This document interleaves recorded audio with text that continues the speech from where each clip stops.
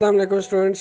Students, today topic of the day is measuring instruments. Measuring instrument is a type of instruments by which we can measure the length, mass, time of different objects. Let's suppose if you have a given to calculate the mass of any object, then you will need some instrument to measure the mass of that object. Then we use a spring balance, physical balance to measure the mass of object.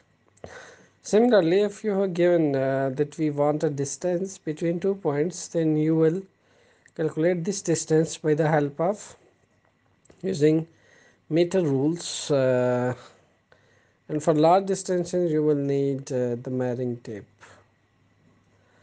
Like to measuring the distance of your house, to measure the distance of your plotting, you need a measuring tape. Thanks a lot and watch the video. Put your comment at the end. If any questions, write it in comment box. The answer will be in front of you within a few hours shortly. Thank you.